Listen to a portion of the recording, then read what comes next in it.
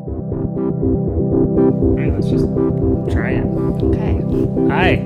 Hi. Welcome to Documentary Podcast, where we come up with very creative, punny names. That's correct. All right, so yeah, this is our first episode of the Documentary Podcast. My name is Josh. And I'm Catherine. And yeah, let's tell you a little bit about ourselves. I'm a filmmaker, and I have other podcasts, and based out of Denver, Colorado. And it's not really that interesting, but I'd say there's some interesting stuff. Do you want to elaborate on your filmmaking? Because I feel like in a city like Denver, the first question I always get is what sort of filmmaking do you do? Because we're not in one of those central cities. Oh yeah, that's true. I think as far as filmmaking goes, up until recently, I've mostly just made very no budget, minimalist relationship movies that, yeah, they just kind of deal with humanity. I try not to move the camera a lot. I'm very inspired by Ozu, who we've been talking about before we started recording, who we love. And I've dipped my toe into commercial filmmaking and stuff, but it's really hard for me because I really, really hate it.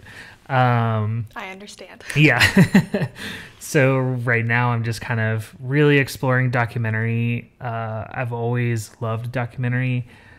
I, for some reason, have never dived into actually making one. But that's all going to change this year.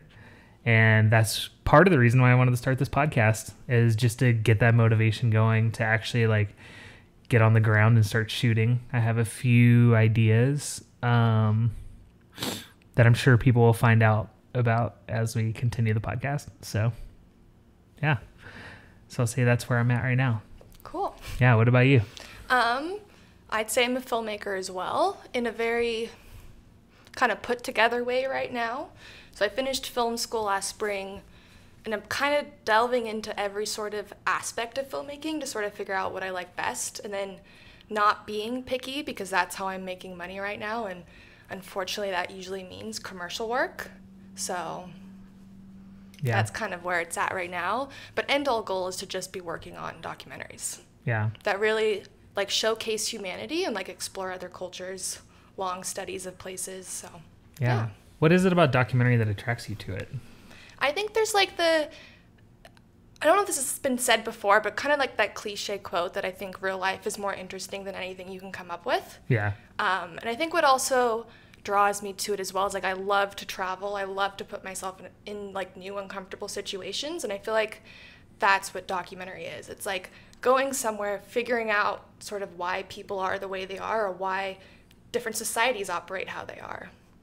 There's a really good point to be made there, because I know we were making our first feature film 4 years ago or something, and I was writing it specifically about this relationship that I was in, and there were times where I really was I can't put this in a narrative. This is ridiculous. Nobody will believe this actually happened. Mm-hmm. Yeah.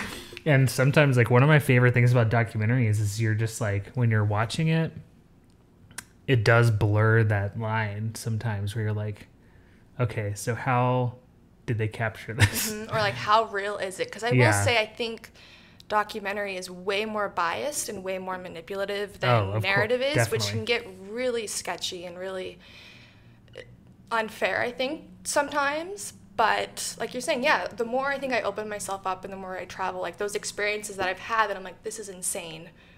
What else is out there? And I think that's what film needs to do, is bring that to people who maybe aren't as willing to expose themselves to new experiences and things other than themselves. Yeah, I think that's a really good point. Oh yeah, so next up in our little notes here, we have our What Have We Been Watching section. So I'm going to change that, I think, already to What Have We Been Consuming? Or what have we been reading or watching, or something like that. Okay. Because I do want to bring up this book that that I just let you borrow. You haven't read it yet. It's on the list for the week. It's called Speaking Truth with Films by Bill Nichols. Evidence, Ethics, Politics, and Documentary. And he dives a lot into that, like how much influence a filmmaker really has. And I find that all interesting coming from like a more narrative background, because part of my narrative films that I try to do is trying to make them feel as real as possible. And I don't like to use scripts. And I think that's what is attracting me to making documentaries so much, is because in some ways I already feel like I'm doing that. Yeah. But I'm just controlling the story maybe a little more. But where's that line, you know? And that's what this book really dives into. Like what is acceptable in a documentary? Like if you're using found footage that is to represent a certain time. Like I don't know. I think that's part of the reason, another reason why I wanted to do this podcast is treating documentary like cinema. Well, it is. This is always my biggest frustration is I think when people are like, oh, documentary's boring, or like, it's not for me, it's like, well, you haven't seen the right documentaries yet, because there's so much parallel between my favorite narrative films and my favorite documentary films. Like, I've never ruled out, in the end, making narrative films, because I'm like, ones that are super realist about humanity, super simple, like, the place is a character, those are great. And, like, that the same can be said about documentary. Similar to the films I think we're going to start talking about here, because documentaries are films as well, that they employ so much of the same like cinematic techniques that narrative films do. So like you can talk about the cinematography, you can talk about the editing, you can talk about the sound in the same way you would a narrative film, because like good ones use that for their storytelling. Yeah. I personally just want a documentary of only drone shots. Made by YouTube bros.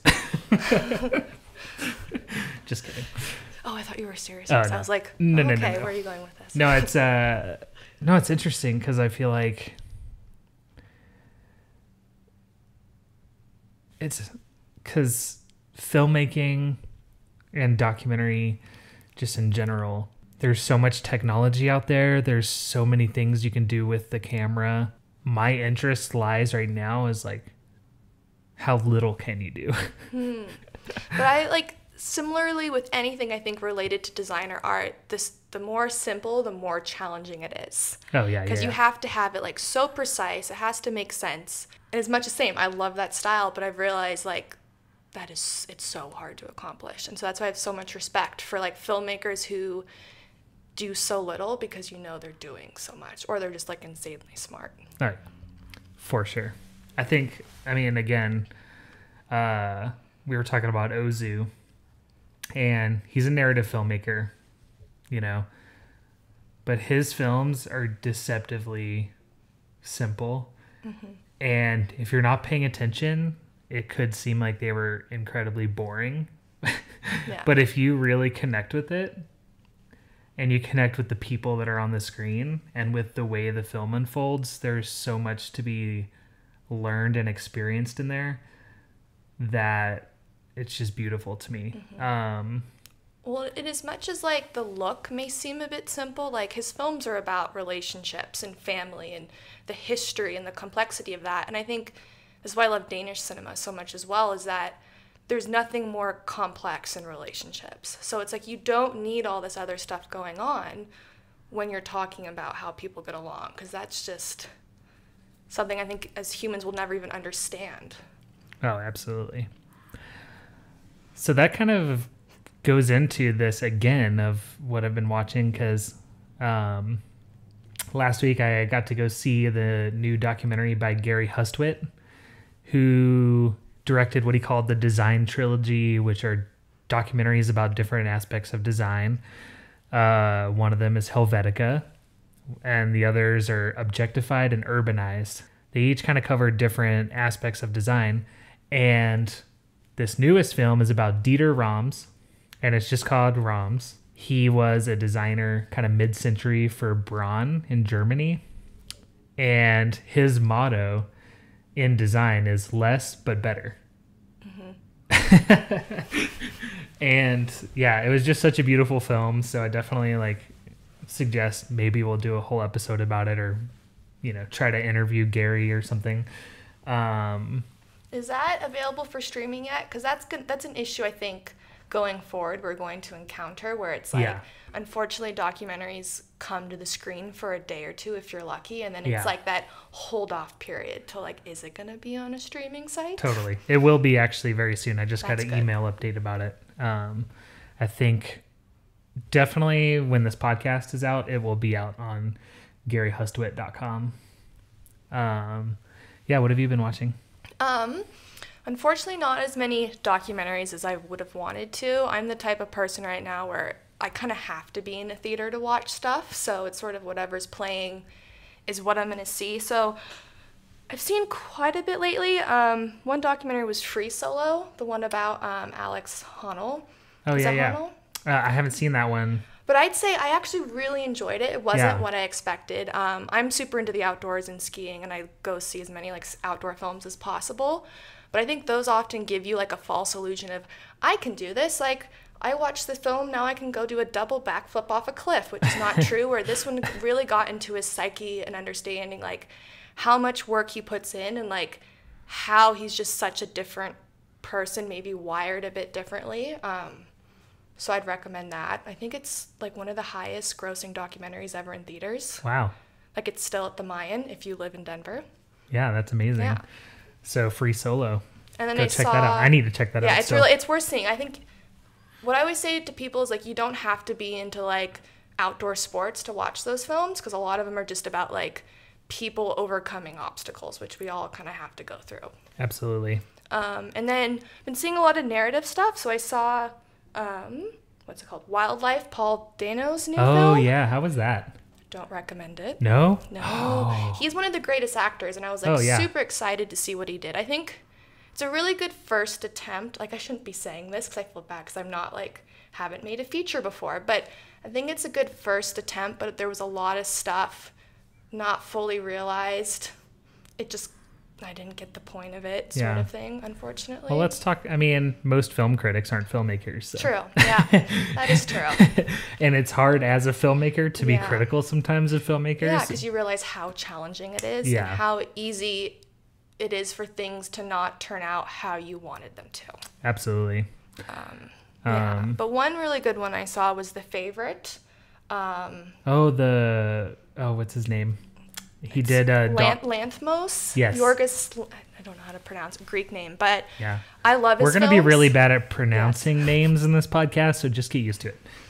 Yes, sorry about that. But I love everything he does. I wasn't as much of a fan of The Killing of a Sacred Deer, his last film. I still haven't watched that one, but I've seen all of his other ones. But I love how he just it's all about people and sort of their connections and just like putting everyone in very bizarre situations to point out like what's wrong with society. And this one I thought was incredible. He didn't write it like his last ones, but it was one of the few films like I walked away from thinking and like being like, oh, what is this about? Like, and it like stayed with me for a couple days. So that's great. Yeah, I just watched this one film. It just had a huge impact on me, and it's called Bobbi Jene.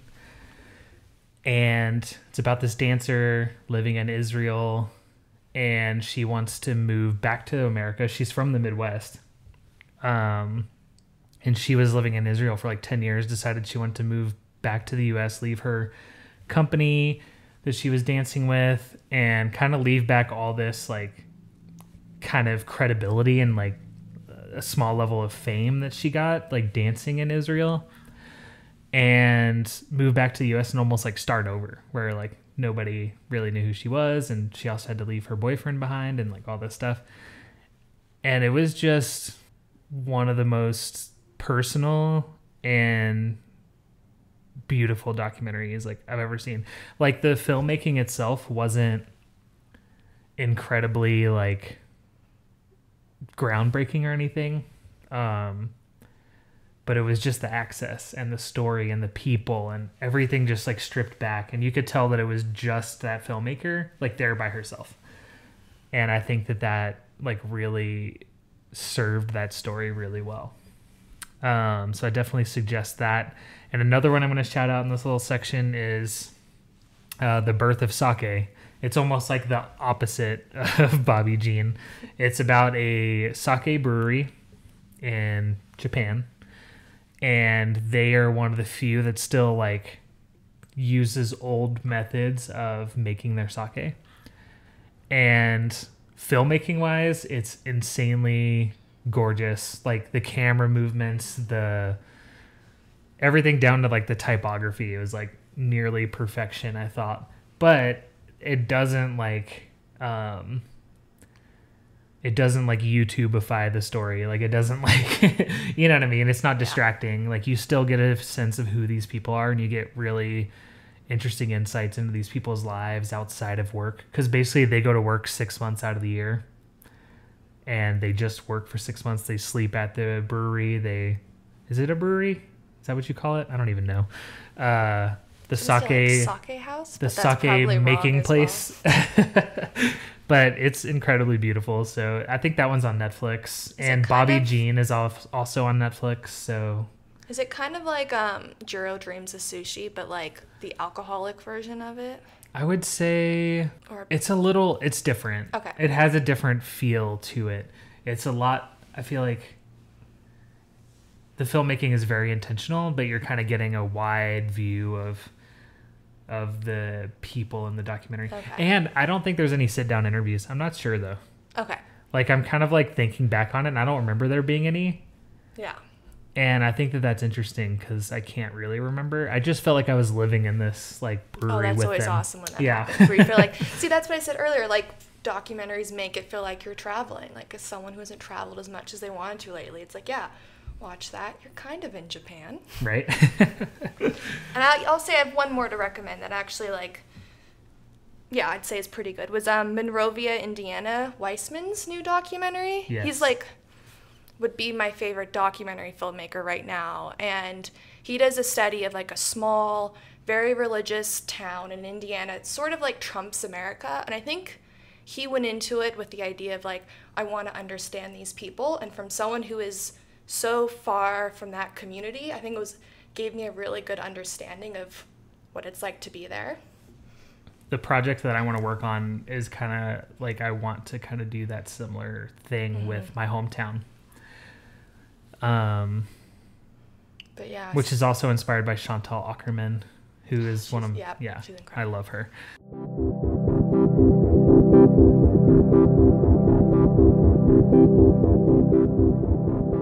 Our main film we are talking about tonight, or whenever you're listening to this, maybe it's morning for you, maybe you're in your car, maybe you're not listening to this podcast because you haven't heard of it. That's fine. So we're talking about The Departure. So The Departure, which was made by Lana Wilson in 2017, it's her second feature. If you haven't seen her other one, her first one is After Tiller, which is intense. It's very good, though. Maybe we'll talk about that one on the later one. Yeah. But it follows a Buddhist monk who is dealing with sort of the suicide crisis in Japan right now. And yeah, it's a very, I wouldn't say it's like fully verite style, but it sort of just follows him and sort of the complexity that it brings to his life and his relationships with his family, and sort of the truth he's seeking out that he doesn't really ever figure out. The interesting thing about this film is, because it is so simple, but there's just so much there, because he is dealing with people that are struggling with suicide, and he's basically trying to like show them why life is worth living. And at the same time, he's dealing with his illness. And I don't think that's a spoiler, because I'm pretty sure it's in the description. And I think it comes up within like the first 20 minutes. And it's, I think, obvious if someone is dealing consistently with people who are suicidal or depressed, it's going to affect them in one way or another. Yeah. And I think it's interesting because he's dealing with so much in his life, and the compassion of this guy, like just through how he talks to people and stuff, and he's so blunt with them.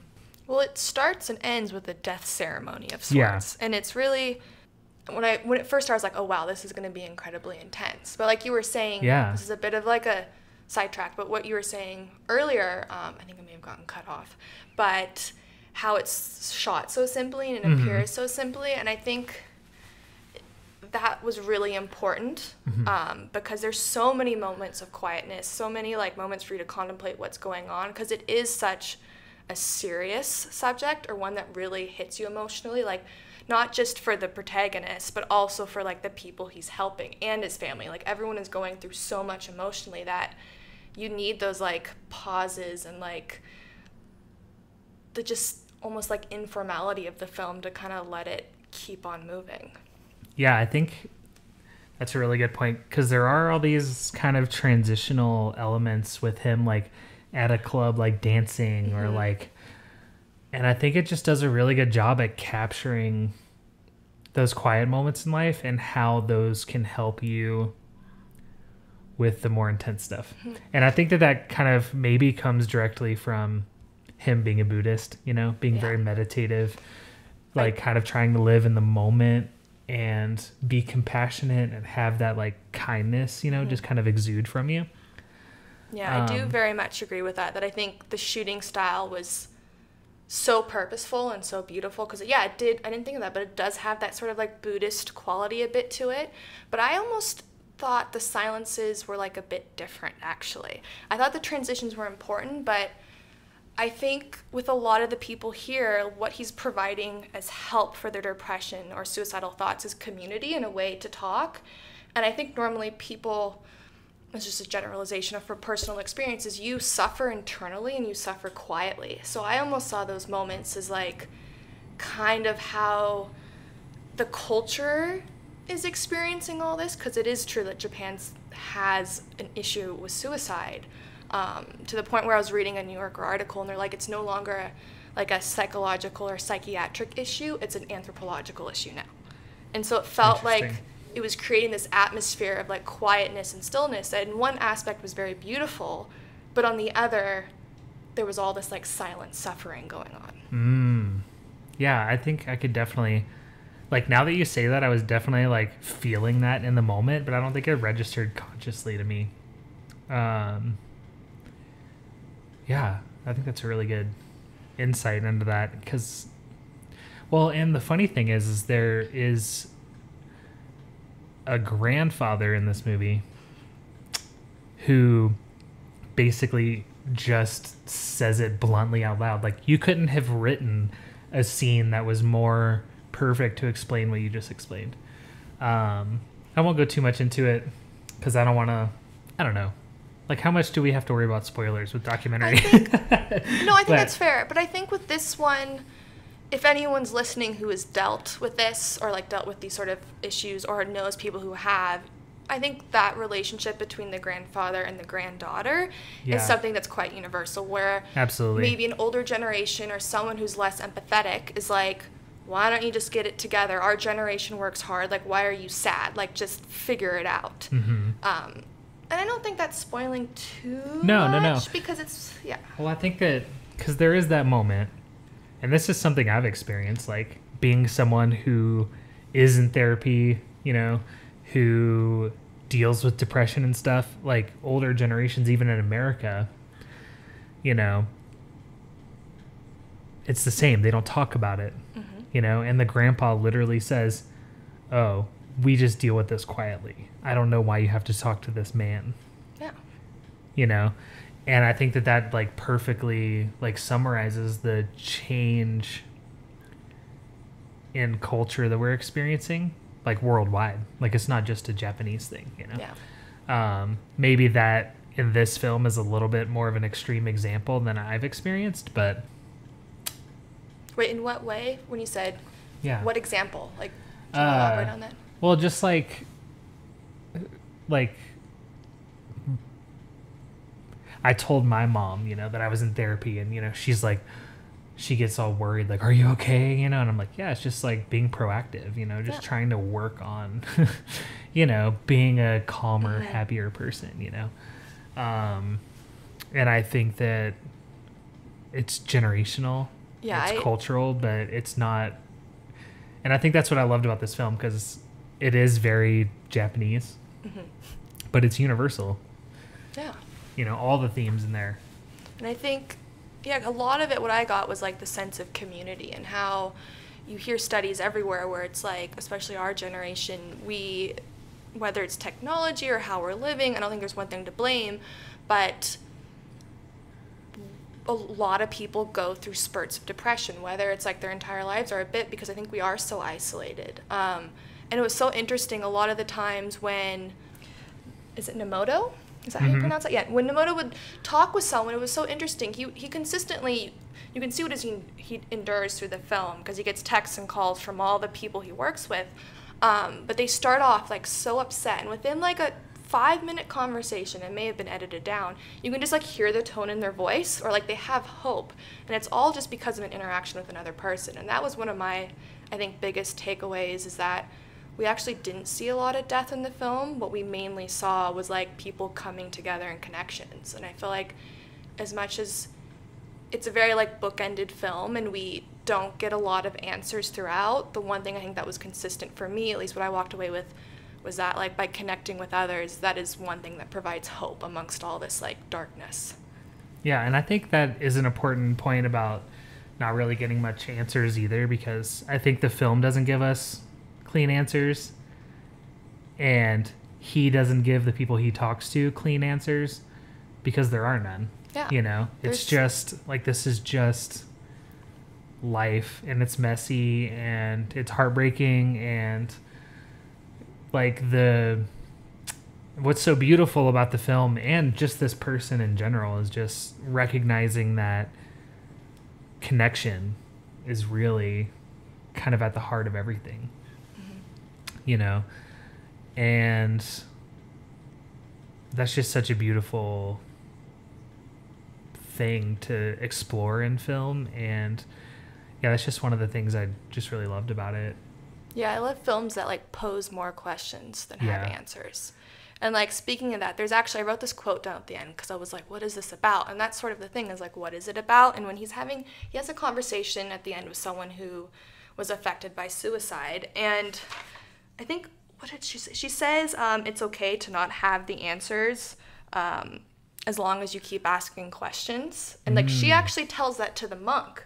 And I feel like his path is like searching out, why are people doing this? Because as much as he's being affected, I don't think he's someone who is suicidal at all, but has been affected by it. And when he, I think, gets that answer, it's kind of a bit of closure in that way, that we're never, as people, going to understand, unless you're one of those people, why people want to end their lives. Like, yeah.